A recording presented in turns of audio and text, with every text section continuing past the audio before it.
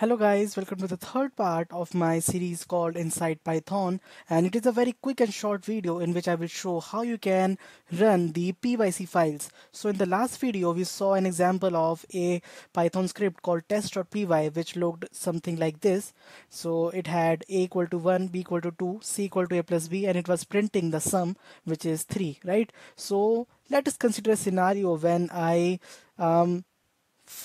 delete my test.py file and I am only left with the pyc file like this, right? So what if I want to run it? How can I run this compiled Python file? That is what we need to know, right? So all you have to do is simply open the terminal and just type Python or Python 3 and then the name of your pyc file. That's it, and I get the output 3, right? So this is how you run the pyc files, and it is completely same as running the simple Python scripts, right? So I hope it is clear. That's it from this video. Thanks for watching.